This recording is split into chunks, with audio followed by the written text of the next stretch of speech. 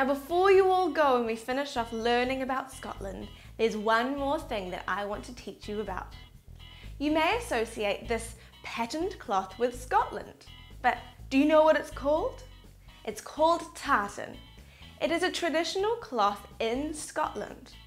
It's for families. Each family name is associated with a clan, and that clan has a special tartan that shows where they come from.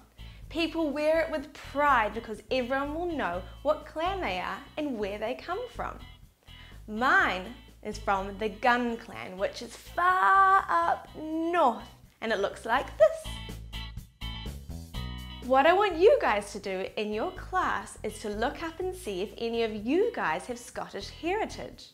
What you need to do is look up your family name and see if you belong to a clan and if you have a tartan.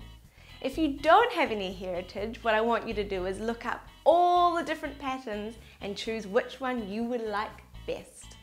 Okay, Scotstober is now over and I still have the taste of haggis in my mouth. Will it ever go away? Well, what I want you guys to do is to let me know everything that you've learned here in Scotstober and what things you loved doing. You can go over to the website, fill in the form and let me know everything that you've learned. Teachers, remember you can also get in contact with me and send me any images of your students' work. I love seeing what you get up to, and I really want to see your unicorn pictures as well.